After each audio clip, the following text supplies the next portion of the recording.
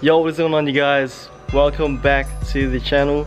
Today we have the first modification for the CL9. I'm so excited to show you guys. We'll be installing the Mugen short shifter in the CL9. She's ready to go inside, and the funny thing is that I've actually already installed this mod before, so I just uninstalled it and then I'm just gonna reinstall it for content for you guys, which is pretty funny, but you know.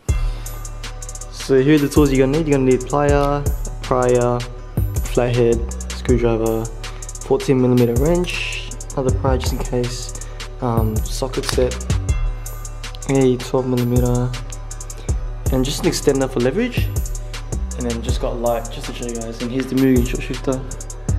Wow.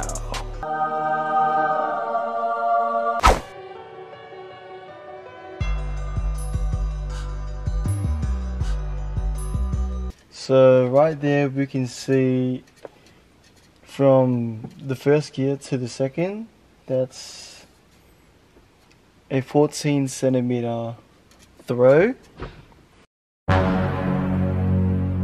Alright, so the very first thing you need to do is to take off the gear knob, and we're using a 14mm wrench, and just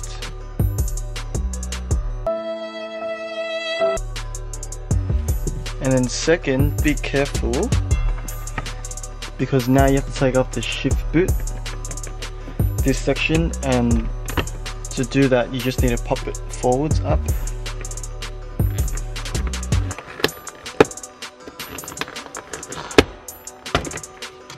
Just like that. Pop that to the side. Once you do that, there's these two Phillips head screws, as you can see. One there and then one there.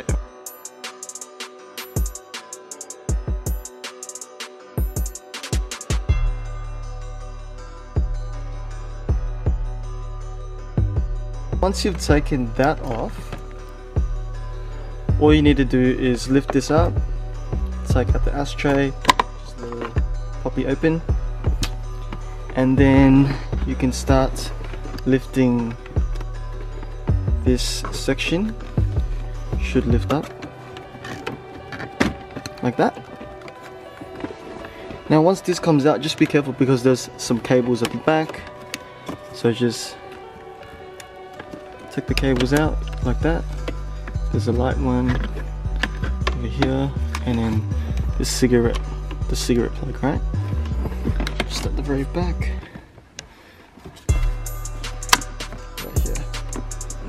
And it just comes off. Ta-da! So now I've got that off. Now we need to get the center cubby. Aussies over here like to call it cubbies. Don't know why, but it is what it is. So for this one there's a little trick. And the trick is,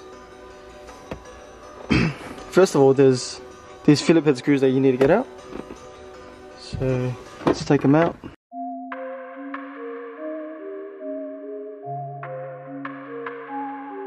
Now there's the trick to this little cubby. What you need to do is get your handy plier, this tool right here, and now you push this down, and slowly but surely just take it out like this. Should come through just like that. Now be careful with this one because you don't want to break any tabs or something. And then just push this into third or fourth, sorry, and then just take it out. And now we're onto this section right here. Okay, now from here you need to be actually getting this cup holder out, and the way to do that is you need to pry carefully not to kill the tabs, carefully from these two corners, and from there you'll be able to get it. So you gotta grab this one and carefully kind of maneuver it into this little crack without trying to break any tabs. Yep. Make it into there. Yeah, just like that. When you hear that sound, that's when you know something's been opened from the tab. And side. Just be very, very mindful. That's when you know. Once you hear those sounds, lift this baby out. She's out. Nice and easy. Now, these two screws need to go out. I know it's pretty dirty in there, guys, but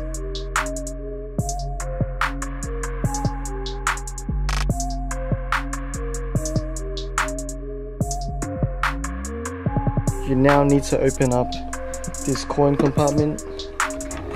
1, 2, and then inside you can see there's another Phillip heads. Screws unscrew. So just go ahead and do that, and then we'll be able to remove the whole center console.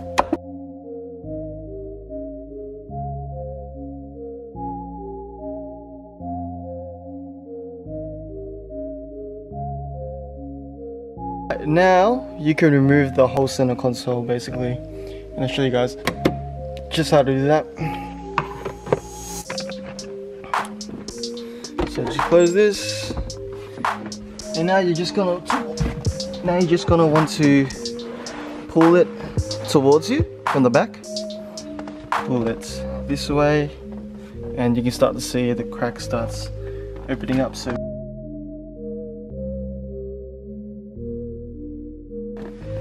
So now that that's actually taken apart, there are some tabs that were attached to the center console, so you need to remove them, and this plug as well.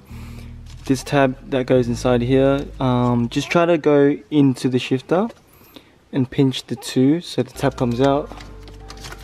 Yeah, if you do break them, easy way to fix it is just to cable tie them together. And now is basically kind of the hardest part of the removal of the shifter. There's a cotter pin right here that you need to remove. It's normally already circled in, but I've actually went ahead and made it flat for you guys just so it's easier for you guys to understand. And what that pin does is just locks in the shifter cable, so you just need to just do that so it comes out. Once that's out, you can then remove this section, and once you do that, you have to turn this counterclockwise, just like that. And now you need to remove the linkage here. Just use a flathead and pry it from side to side. Just be very careful not to break anything at this point, because the last thing we want is something broken, right? So just go ahead and do that.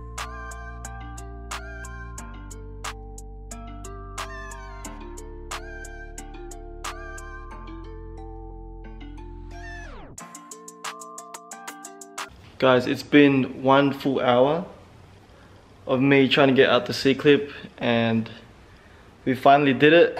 And the method was just to try to pry it from side to side. Here we are. It's funny how you work on cars and you can just get fucking carried away like for so long, and you just, holy shit, where did time go, you know? But it happens, and it's just part of the process, guys. So if you are working on your car, I suggest you just keep going. Just try to have fun with it. I know it can be a headache, but you know, just get past through it and you can do it. So as you guys can see, there is a little pivot ball joint just at the bottom, right in that hole. And you just need to pluck that on the side like this, and it should come out.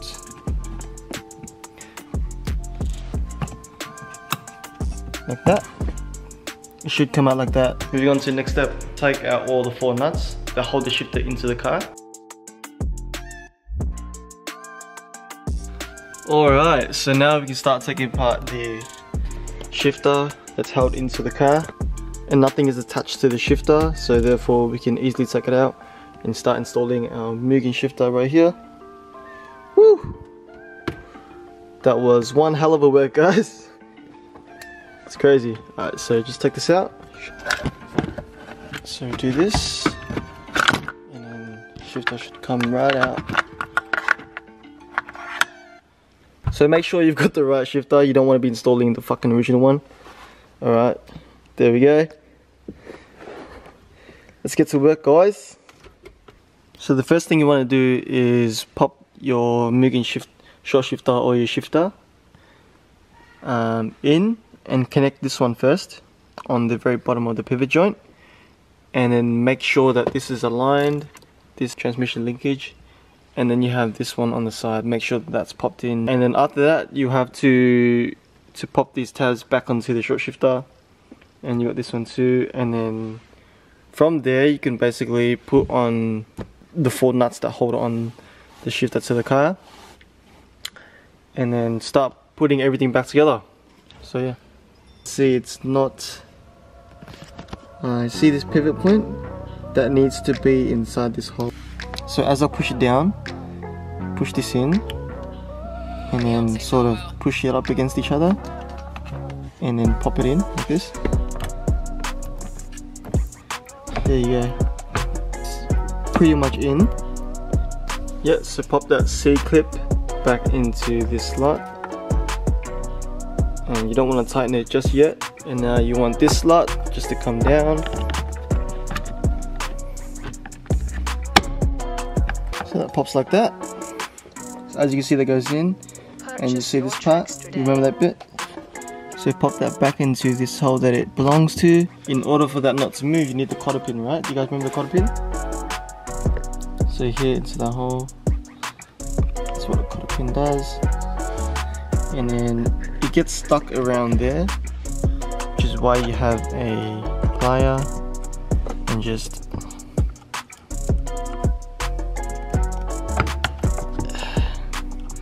other side. See how it starts to go in? That's what you want. And now you start getting this one, try to pull it up open, pull this one down, start building that form for it to be a circle.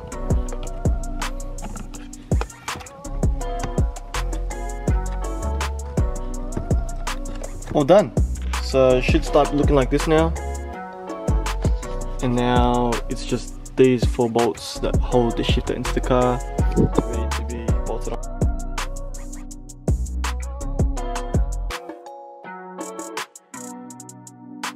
Purchase your tracks So today. put this tab in here. Should hear a nice clicking sound. And I think that's it for those ones. Alright, now the center console's in, ready to put everything back in place basically. There's a plug and a tab again that you need to put back into this hole. There you go.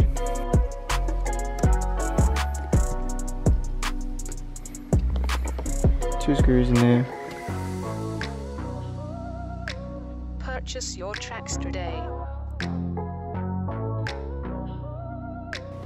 Now remember how we had the screws that hold the center console in there? You have to put those back in.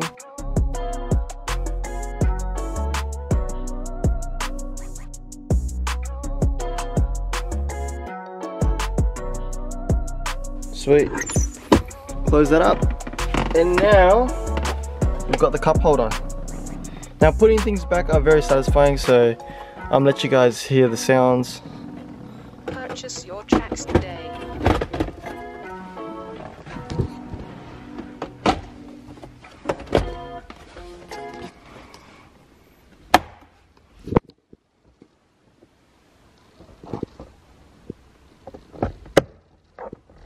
That's what it should sound like. And there it opens up. And now we've got these 2 screws.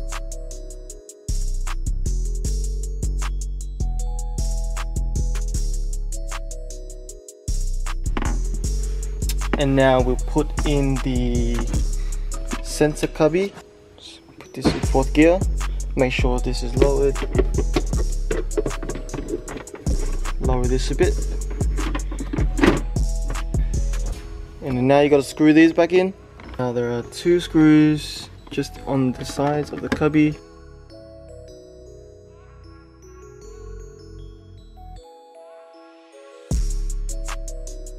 This needs to be held back into the place as well, so we'll just do that together. And now you need to start by connecting everything at the back first, just like this. So it just plugs in tight. And now for the remaining part, which is the shift boot, like this.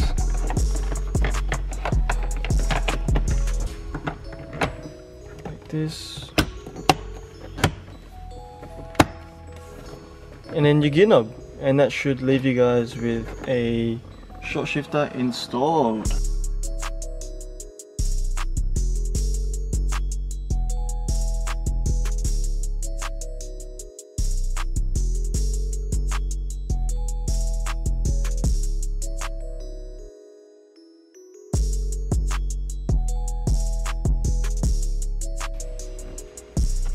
There we go. Now let's measure the throw, the previous throw to this throw.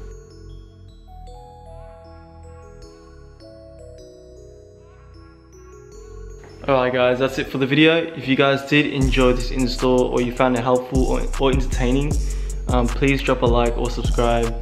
It will mean the world to me and help this video actually get to more people that can help them install on their car too. So anyways guys, hope you guys have a good night. If you're in Melbourne, please stay safe. Please start wearing your masks, as if you don't, it will be a $200 fine. And without further ado, peace.